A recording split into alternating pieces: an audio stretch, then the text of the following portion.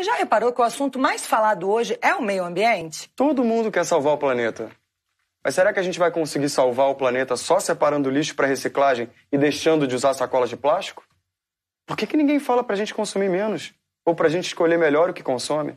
Porque tudo que a gente consome tem algum tipo de impacto no meio ambiente. Os produtos não surgem do nada. Eles precisam de toda uma cadeia de produção e distribuição para chegar até a prateleira do supermercado.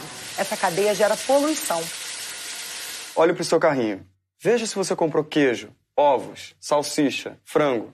Todos esses produtos pertencem à cadeia de produtos de origem animal. Você sabia que essa cadeia é responsável por 18%, quase 1/5 dos gases do efeito estufa? Isso é mais do que todos os veículos do planeta juntos. Porque quando você come um pedaço de frango, um hambúrguer, você está consumindo também toda a água, a área de floresta, a energia, os grãos usados para a alimentação desse animal, até ele ser abatido e parar no seu prato. O custo ambiental é imenso. E se fosse contabilizado nesses produtos, seu preço seria inviável. Isso sem falar do sofrimento imposto aos animais e dos prejuízos à nossa saúde. Sabe uma imagem que representa bem a indústria de produtos animais?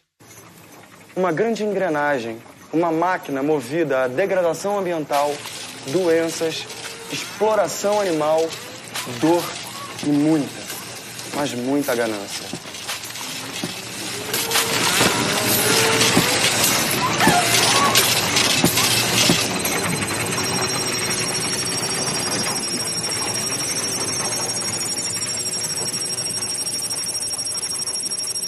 Todos os anos, no mundo, são mortos cerca de 70 bilhões de animais para o consumo humano.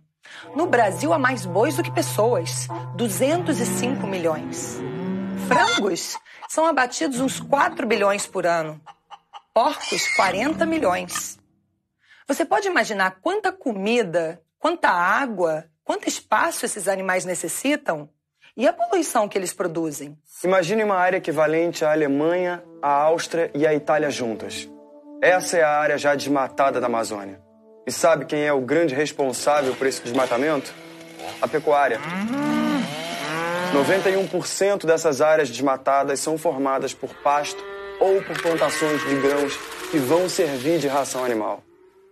São mais de 70 milhões de hectares. É muita terra. Essa devastação tem um impacto imenso sobre a biodiversidade. Ela destrói o solo, polui os rios. É que aqui no Brasil, um boi ocupa, em média, 1 hectare e demora 2, 3 anos ou mais para crescer e gerar cerca de 210 quilos de carne. Se essa área fosse destinada à agricultura, olhem o que seria possível produzir de vegetais no mesmo período de tempo. Uma coisa que todo mundo precisa fazer é economizar água, porque ela é um recurso natural precioso e cada vez mais escasso. De acordo com a Organização Mundial de Saúde, mais de 1 bilhão de pessoas já não têm acesso à água potável. E a cadeia de produtos animais utiliza muita água. Para produzir um ovo de granja, são necessários 200 litros de água.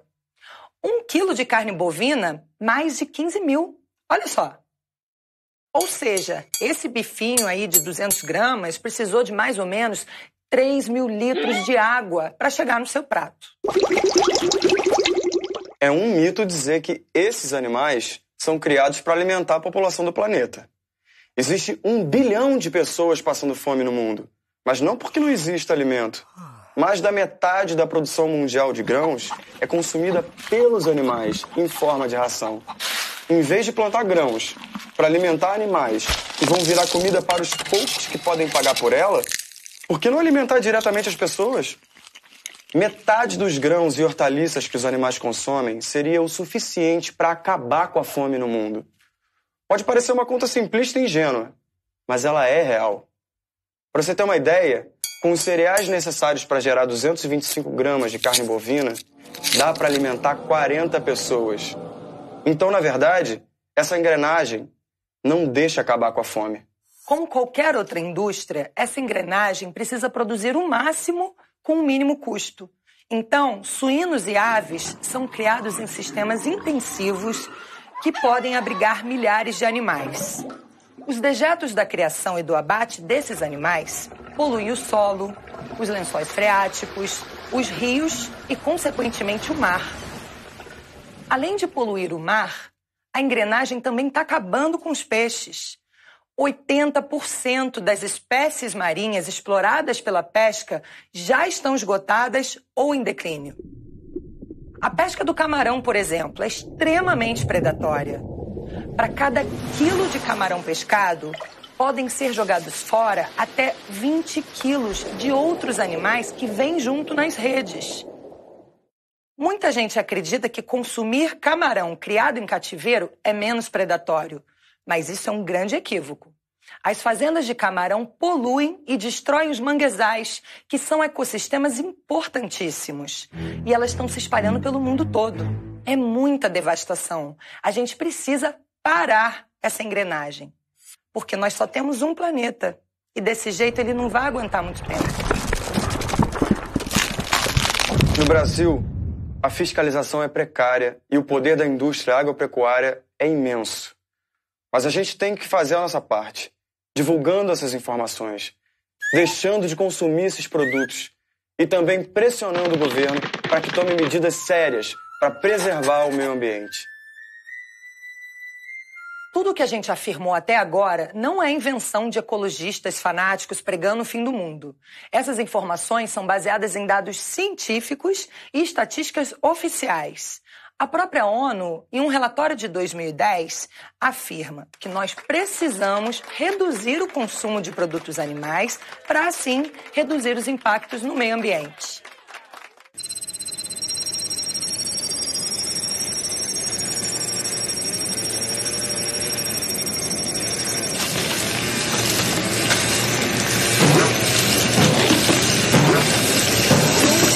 Todos os dias, nós somos bombardeados por comerciais que não se cansam de vender a ideia de que só comendo produtos animais em todas as refeições é que a gente pode ter as proteínas, as vitaminas, o cálcio e o ferro necessários para sermos sadios e felizes.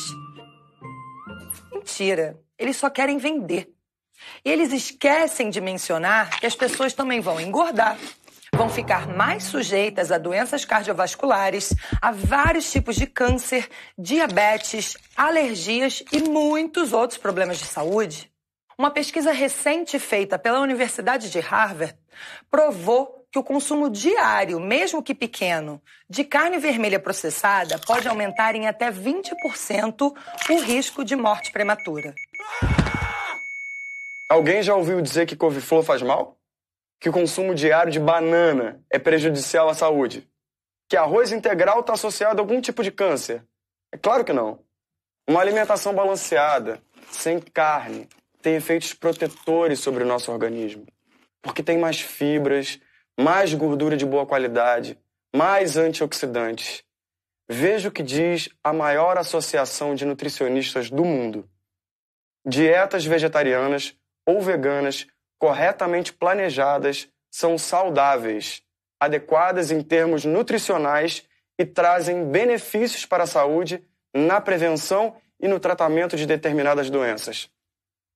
Esses benefícios já foram reconhecidos por várias instituições conceituadas em todo o mundo.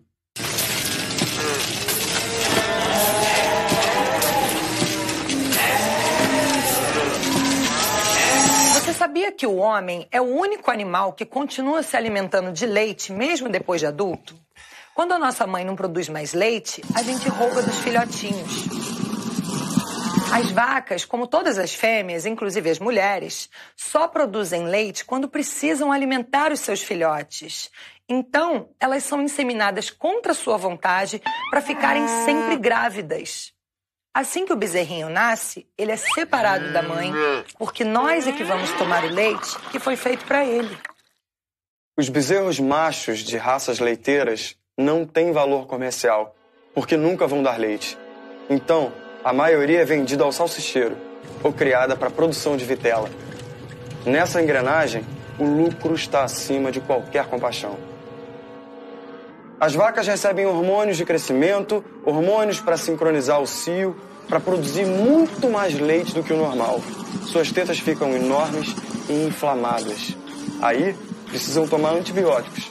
E todas essas substâncias podem passar para nós, através do leite e também de seus derivados. Você fazia ideia de que tomar um simples copo de leite provocava tudo isso?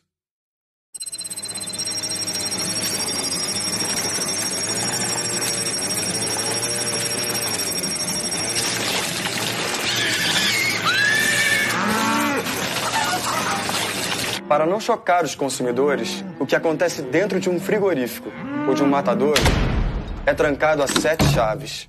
Quer dizer, você pode consumir, mas não pode ver como foi feito. É claro que não, porque se você visse, dificilmente comeria. A imagem do produto vem disfarçada. Assim, quando você come um hambúrguer ou um cachorro-quente, nem se lembra mais que aquela carne é de um animal igual aos cães e gatos que você tem aí na sua casa. E isso é muito interessante para a indústria. Quanto menos você percebe, mais você consome. Você comeria seu cachorro? Outra estratégia para fazerem a gente consumir mais carne é fingir que os animais vivem bem. Nos comerciais e nas embalagens, os animais são bem cuidados, vivem alegres. Mas a verdade é tão diferente.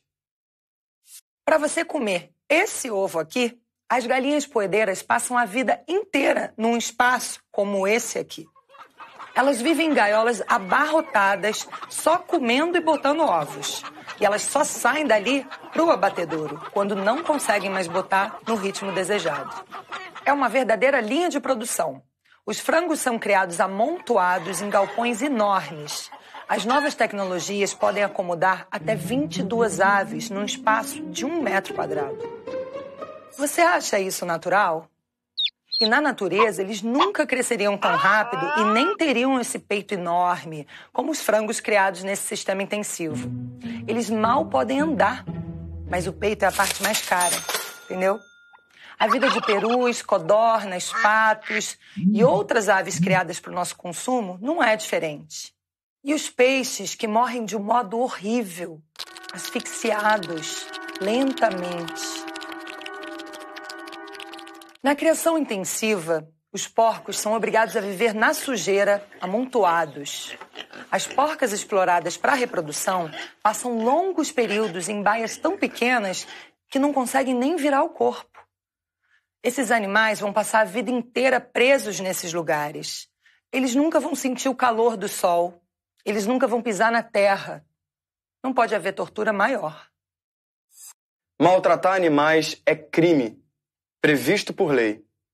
Então por que essas leis não são aplicadas a esses animais? Talvez porque haja uma indústria muito lucrativa por trás. A gente está falando de uma linha de produção. Os animais sozinhos nunca se reproduziriam nessa escala. Esses modelos de produção intensiva foram baseados nos modelos das fábricas mesmo.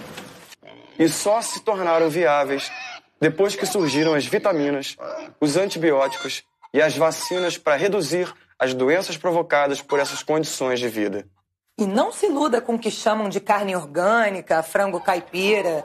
Esses sistemas podem ser menos nocivos ao meio ambiente, os animais podem até viver melhor, mas acabam sendo mortos do mesmo jeito. Eles são criados para serem mortos. Eu podia ficar falando o dia inteiro sobre outras atrocidades impostas aos animais pela indústria da carne. Eu poderia falar dos leitõezinhos, dos vitelos, dos coelhos, jegues, búfalos, cavalos. Eu poderia falar do que chamam de abate humanitário. Mas você não acredita que matar um animal possa ter alguma coisa de humanitário, né?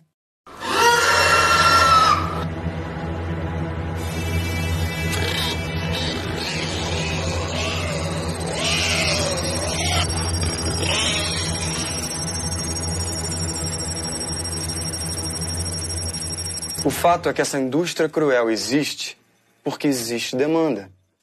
Então são os consumidores que têm o poder de fazer essa engrenagem parar.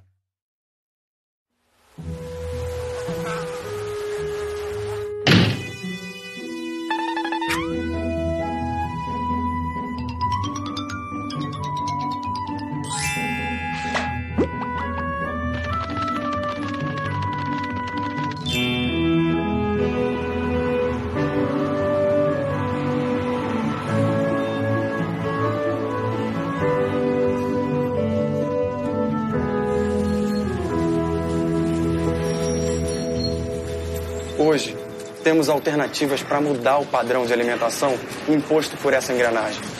E temos informação suficiente para elevar a nossa consciência e assumir a responsabilidade que temos como seres humanos. Seja pelo respeito aos animais, seja pela sua saúde, seja pela terra, que é a nossa casa.